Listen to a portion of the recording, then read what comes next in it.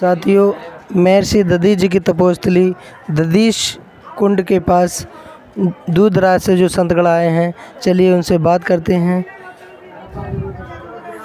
सीताराम महाराज जी। सीताराम सीताराम। मैं कहाँ से बता रहे हैं? मैं जिग्निया से आया हूँ, बालाजी स्थान से।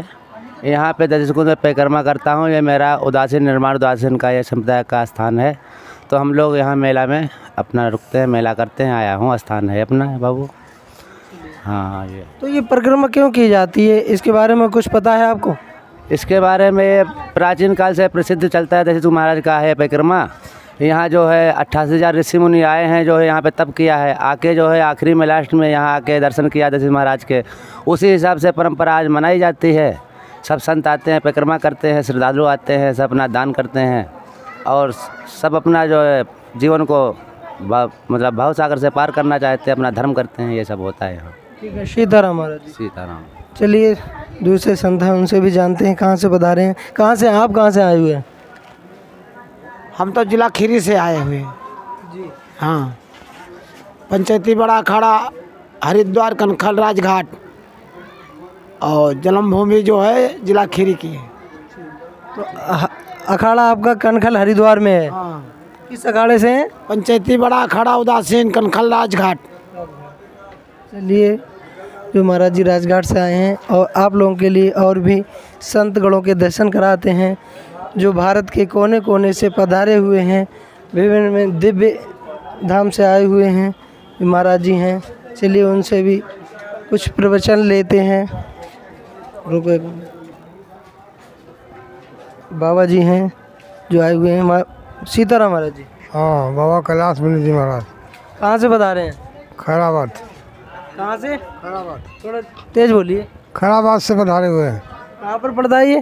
ये सीतापुर जिले में। सीतापुर में पड़ता है। हाँ, परिक्रमा कर रहे हैं? हाँ जी, परिक्रमा कर रहे हैं। कब से कर रहे हैं?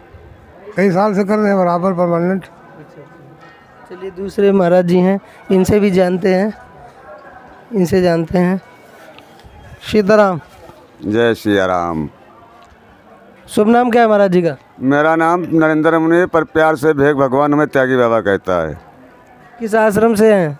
मैं तपा मंडी पंजाब से हूँ, जिला बठिंडा। पंजाब से। तो महाराज जी, इस महर्षि दधी जी की तपोस्थली पर आप आए हुए हैं और यहाँ पर परिक्रमा कर रहे हैं, धूना लगा हुआ है। इस संत जीवन में कब से आए हैं आप?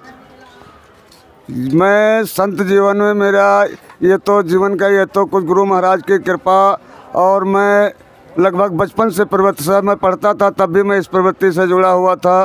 फिर ये तो गुरु महाराज की माया भोग भगवान हैं, और ये तो परिक्रमा महान 84-33 करोड़ ऋषियों की तपोस्थली है।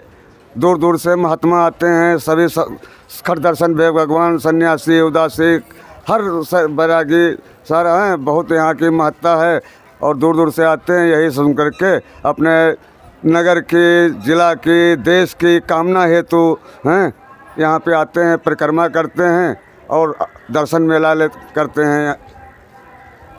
जय श्री राम। महाराज जी कह रहे हैं कि जन कल्याण के लिए परिक्रमा करते हैं संत, जो जन कल्याण की और देश की कल्याण के लिए ये परिक्रमा की जा रही है संतों के द्वारा। बहुत ही सुंदर। सीताराम। जय।